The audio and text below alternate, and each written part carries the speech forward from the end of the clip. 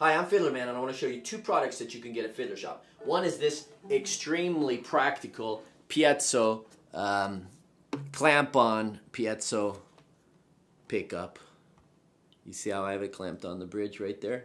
And it has a real good, secure plug option for it, as you can see. It attaches pretty much the same way as a chin rest does, if you know how they attach. So it's super secure, it's not going to go anywhere. And it's got the 1/4 inch, or you can get the 1/8 inch plug if you like as well. But the 1/4 inch is better in my opinion. Then we have this RMS AC40. It's a 40-watt amplifier, which does pretty much anything you need it to do and more. And it's very well priced. You'll get a shock if you go on Fiddler Shop and check out the price. Now, it's got this beautiful vintage look to it. It's got the leather casing look, and it's got the protective wire mesh here on it. And it's got all the options that you need. You have two different inputs here, or two different channels, I should say. You have the channel so you can have, for example, a CD line in, or a computer. If you want to have playback and have some fun, you turn on some kind of playback and just start jamming with this channel right here. And you also have the mic line for the for microphone. And if you have a regular instrument cable, you just want a straight input, you don't want any effects or anything, then you can use this one right here. Or if you have a buddy playing along with you, they could be here. They can have their effects on an effect box or on a multi-effect box, whatever, and it'll come out just the same. Then you have a level for that channel. Then we go over to the what they call the guitar channel, which we'll call the violin channel in this case, which gives you the option of changing the tonal qualities. You have 4 different levels. You have the 4 different frequencies that you can adjust. So right now I have the volume in the middle on number 5. It doesn't have 11. It only has 10, but it gives you more sound than you're ever going to need. I can promise you that.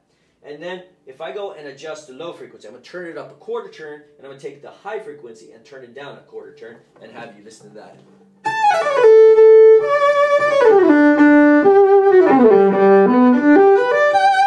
So that's with more low frequencies. It gives a darker, deeper sound. So if I turn down the low frequency a 1/4 turn and turn up the high one a 1/4 turn, you'll hear what it sounds like when it's a brighter violinistic sound.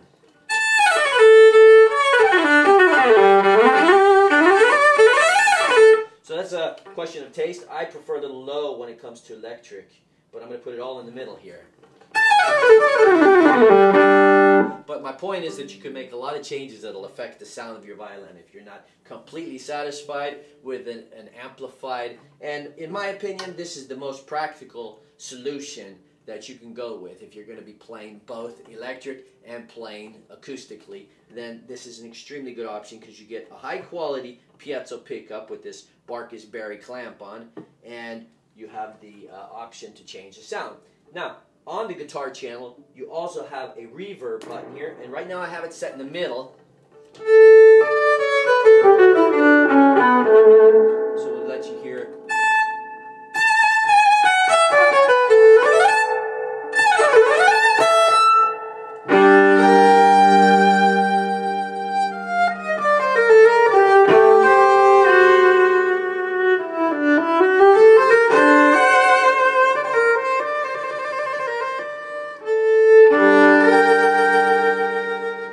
Anyway, it gives you the feeling that you're playing in a cathedral or a church, and I can increase that a lot. We're only in the middle now. There's 5 more numbers on that thing, so you can put a lot of reverb. And then you have the chorus here. I'll do the same thing with a chorus. And for those of you who don't know what a chorus is when you add a little bit of delay and a little bit of echo. That makes it sound like it's a lot of instruments, right? A lot of people feel that these are the ideal effects, reverb with chorus, and you have extremely large sounding instrument. So I'll do the same thing I did before, the beginning of the Bach G minor. It's large and it's long and it's big.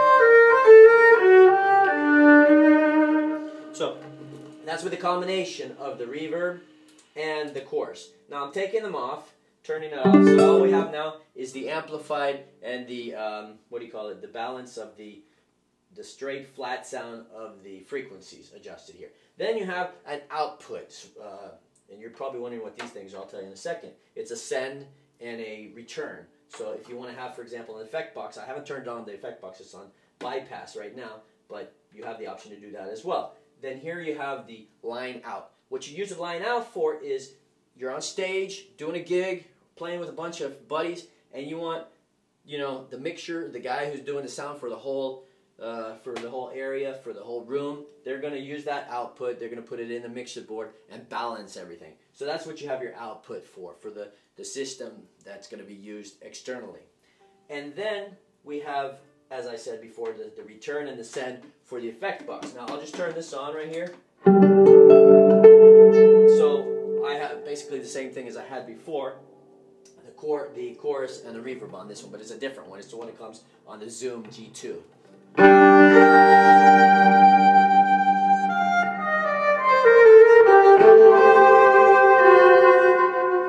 Anyway, it's just another kind of effect, another kind of reverb, another kind of chorus.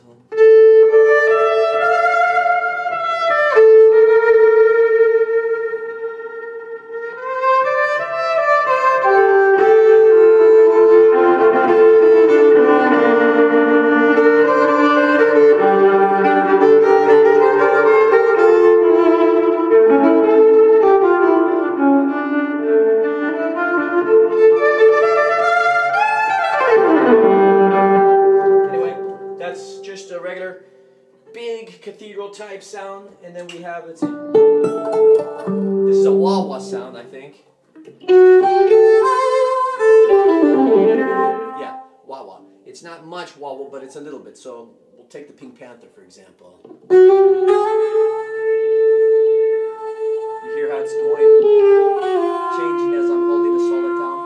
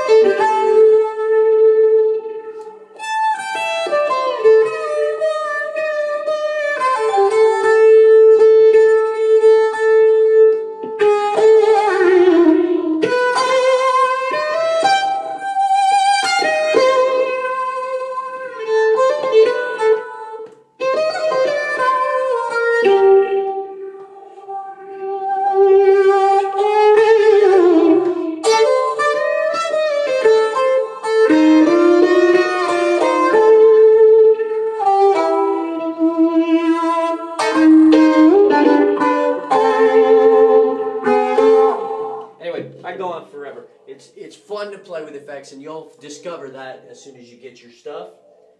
Let's see. Yeah.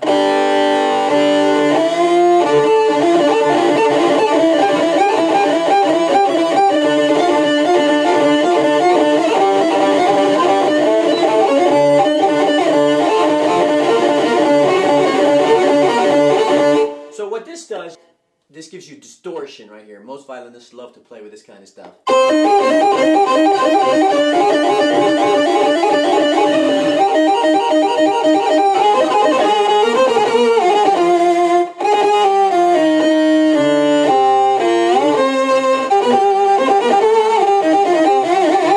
As you can hear too, it's got the octavizer on it too. Watch.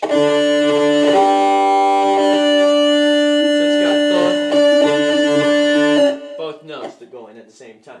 There are so many effects in a box like this that it's not even funny. You can go on forever. It'll drive you nuts trying to find the perfect sound, because there is none. Right now I have some guitar distortion, but normally when you have these sounds, they keep going even when you don't play. So I turned up the noise reduction, which also destroys the effect a lot.